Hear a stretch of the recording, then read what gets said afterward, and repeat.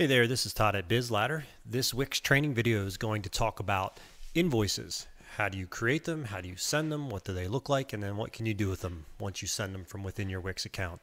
The good news is that Wix and its built-in CRM, currently called Ascend, does a great job allowing you to create simple invoices, getting them out, and then integrating that even more so into your emails and workflows and automations. But this video is going to talk about getting started. How do you get set up with invoices? So there's going to be two sections we cover here. First, you're going to go to settings, and we're going to lay the groundwork for invoices. Go down to e-commerce and finance. By the way, you have to be connected to a premium plan to access most of this. You're going to go into Invoices and Quotes.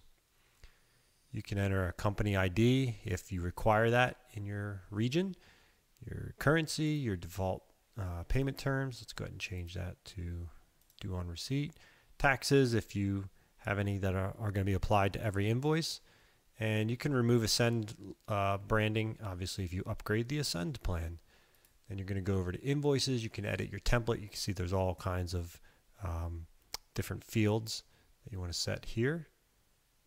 Let's change our initial invoice number. I just don't like it starting with 1. Just make up a number. There you go.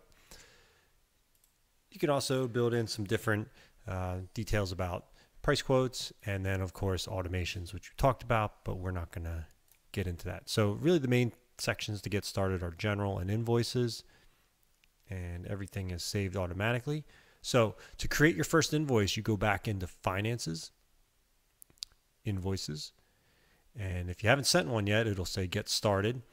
And the first time you click this, it'll ask, okay, what's your business name and what email will the invoices come from? I've already done that, so it's not going to show here. But once you do that, it'll go right into the new invoice, and you can see my default due on receipt. You've got auto payments, obviously requiring an upgraded Ascend if you want to do a lot of those. And then you've got all of your document details here. Choose a contact. I'm going to choose myself. You can add a new contact from that screen if you'd like. Give it a title, add in a invoice item,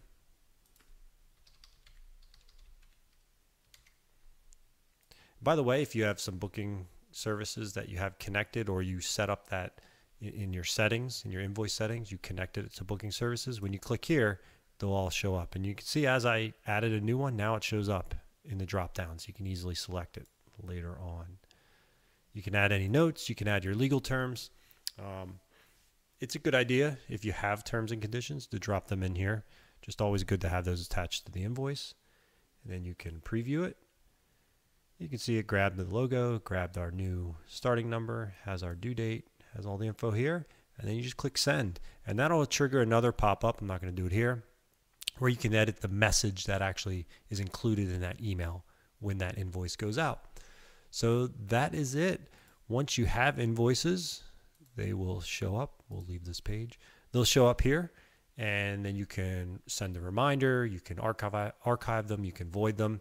You as the site owner will get notified when that invoice is paid. And actually in this screen, you can even see when the invoice has been viewed. So that's a starter kit for invoices. Obviously a lot more depth to it available than that. But any questions, reach out to Todd at BizLadder, 302-307-3247. That's a number you can call or text, 302-307-3247.